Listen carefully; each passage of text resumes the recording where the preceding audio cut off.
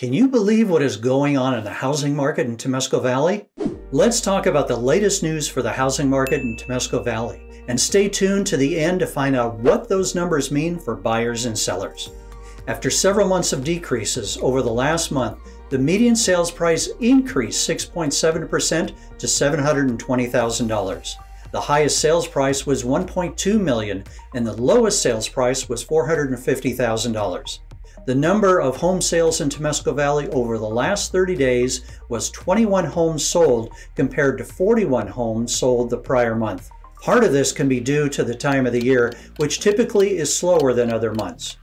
Currently, there are 104 active listings, and of those 104, 11 new listings came on the market in the last month.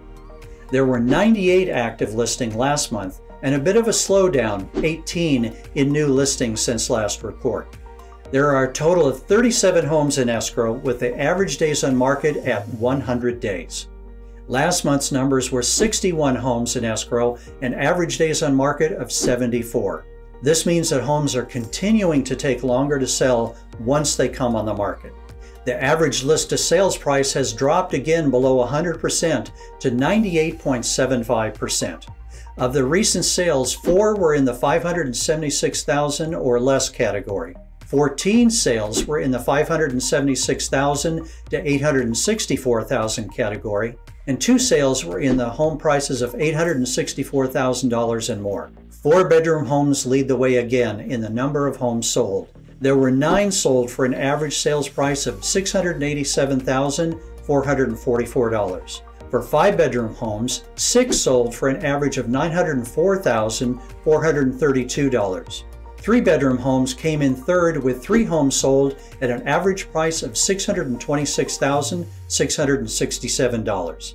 Now, what all this means is that we are seeing homes stay on the market longer, with the highest days on market, 100, in over the last several years.